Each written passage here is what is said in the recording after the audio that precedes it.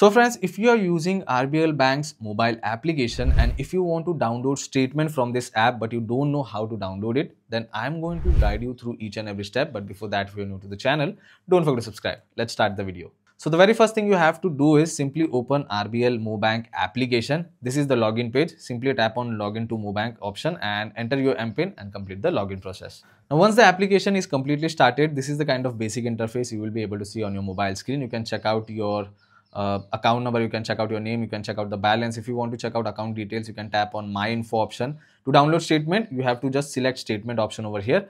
You have filter option, you have credit debit option. You can just simply apply the filter whichever you want.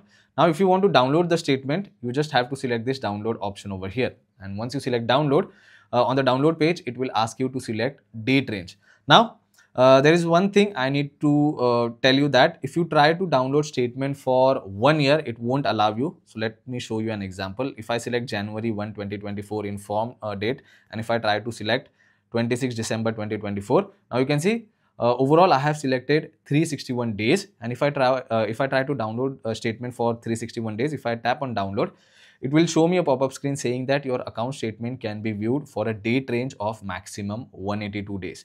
So if you try to select 183 days or anything about that, it won't allow you. So let's select statement for 6 months. So I'm going to select July 1 in from date and December 26 in to date.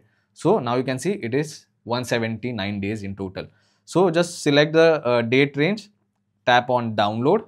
Now you can see statement is downloaded and it has automatically opened the statement. In your case, you can just once the file is downloaded, you can go to file manager and you can check out your statement. So this is the statement which I have got. Now if you want to check out some additional details, if I zoom in, you can check out some additional details over here related to your account. You can check out the account holder name, you can check out the address, and CIF ID is given over here. Now, if you don't know what is CIF ID, basically it's a customer ID you can say, and you need to use CIF ID if in case you just forgot your MPIN.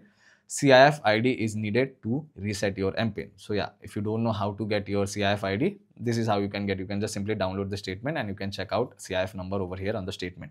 So yeah, that's all for today's video, guys. This is how you can simply download statement in RBL Bank application.